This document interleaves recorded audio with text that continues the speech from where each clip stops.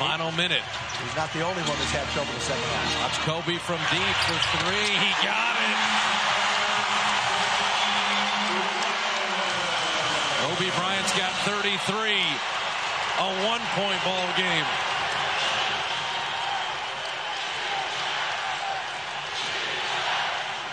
They're standing at Staples Center, chanting for the defense. Monta to Jackson for three. Good! Stephen Jack giving the Warriors the 4-point lead. Timeout Lakers. 38.5 left. A 2-possession ball game. And Stephen Jackson with his first field goal in the second half. And the drama could not be any bigger. Clock winding down. Kobe with 1-3. And then Captain Jack on the other end. And the Warrior lead is 4.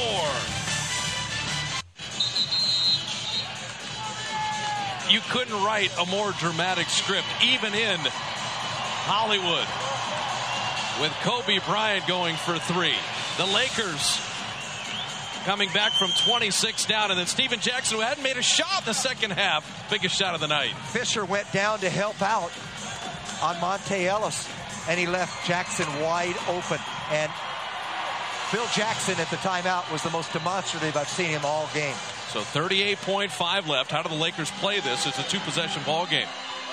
Well, they're down by 4, so they need to get a shot probably in the next 8 to 9 seconds minimum, maybe 7. Fisher and Kobe. Radmanovic, Walton. Kobe Bryant scored the last 7 points for the Lakers. Turning, rising, hitting again. Another 3. Took exactly 8 seconds. Warriors need a score. 6-second differential. Warriors cannot bleed the clock here. Don Nelson wants the 1-4 flat set. Can Radmanovic stay with Barron? Look at how they're zoning up. Odom's in the middle. There's nowhere to go. Jackson, another 3. Got it again! Stephen Jackson, cold-blooded. From 27 feet. That was well behind the line. 8.1 left.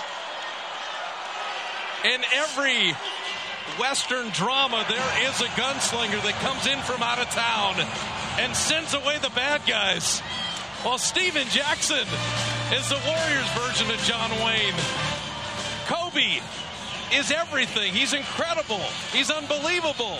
But Stephen Jackson more than matches and seizes the moment.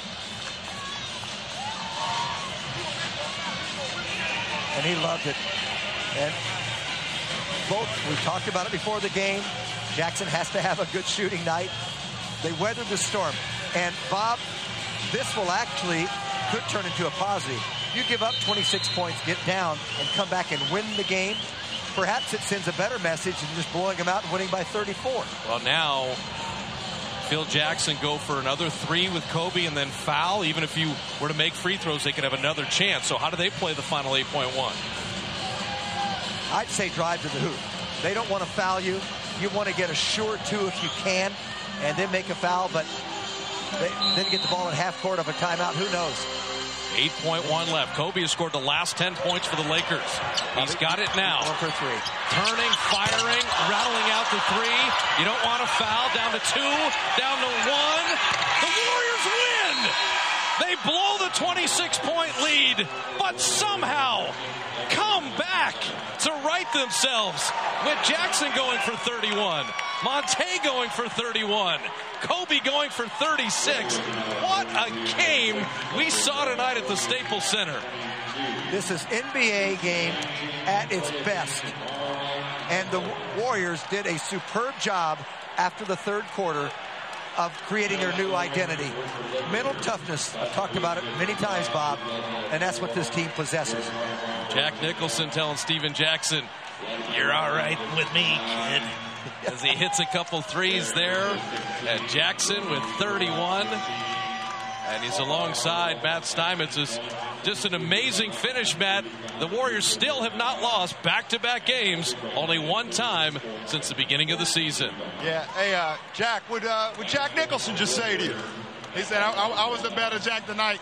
He just said he's been watching me. He loves the way we'll be playing, and hopefully we do good in the playoffs if we make it. Now, you guys were up 26. You got down. This game could have been maybe the worst loss of the season. Instead, maybe the grittiest. Yeah, we got complacent. Got too happy with that lead. Got a little bit too relaxed. And anytime you play against Kobe Bryant, he's not going to be relaxed. His team's going to play harder. So we found a way to win, but it was still ugly. Steven, you didn't make a shot in the second half until the 3 with 38, and then the other 3 to finish it off.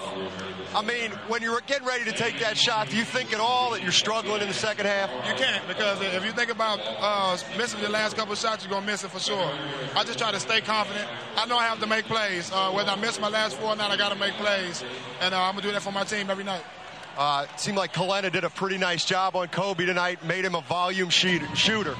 Man, that's the main reason we won this game tonight. Azubuike, he played great defense. He competed. And that's what we need for him to have a great season, a great entire season. He's been playing well. He's the main reason why we won tonight. Now, to start the game, Barron talked before the game. You guys wanted to pick up your defense, be aggressive, get in the passing lanes. You did that in the first half. You scored 25 points off turnovers. Second half, a little tentative. Yeah, I think we was a little tired. But we got to find a way to come out tomorrow and do the same thing. You know they're going to be gunning for us tomorrow. They don't want to let us beat them 2 times in a row, so we got to be on our A game. All right, Steven, thank you very much. Hey, we got another one tomorrow. As good as this one is, how much fun is it going to be at Oracle tomorrow night? Same 2 teams. The drama of this game with the Warriors building the 26-point lead. The Lakers come all the way back to take the lead. And, Jim, you know in the league, if you give up the lead, you almost never get it back. And how the Warriors were able to come back and hit those big shots, and it sets up a monster matchup tomorrow night. Well, it's certainly fun to watch 2 teams play small ball. And actually, the front line of the Lakers much bigger, but the Warriors battled well and did a super job rebounding tonight, and they came through in the clutch when it counted. But those games coming up, yeah, tomorrow night's important, and remaining after that as well. This part of the Warriors story has been the road Warriors this year. Not only fans that have ventured away from the Bay Area to follow the team, but you knock out 20 wins on the road. That is an amazing thing, particularly in a Western Conference where even quality teams don't have winning road records. And now New Orleans moves percentage points ahead of the Lakers in the West. It changes every single day. Dirk Nowitzki with what appeared to be a serious injury. The Warriors equal Dallas in the loss column, and Bob Dylan might say the seeds, they are a-changing. From 1 through 8 every single night. The times. And that is a 27-foot shot. He was well behind the line. And you see New Orleans Lakers basically just 1 game lost win column, but percentage points favor the New Orleans Jazz. No one cares about that in Warrior land. The Warriors, though, keeping ahead of Denver. But also catching Dallas. There's a chance the Warriors would be the 7th seed. And what an amazing spread, 1 through 8 in a 4.5 game difference. And, oh, by the way, the Warriors are going to see the Lakers. They're going to see the Hornets. They're going to see San Antonio. And they're going to see Dallas a bunch more. Talk to people who've been around this league for 40 years. UB Brown, he said he's never seen a better race in the Western Conference than we're seeing now. You'll never see a more amazing regular season game. 9 straight losses at Staples to the Lakers. Forget about it. A happy Easter all the way around. For Matt Steinmetz, Jim Barnett, Bob Fitzgerald saying so long from Staples. If you liked it tonight, we'll see you tomorrow at 7 from Oracle.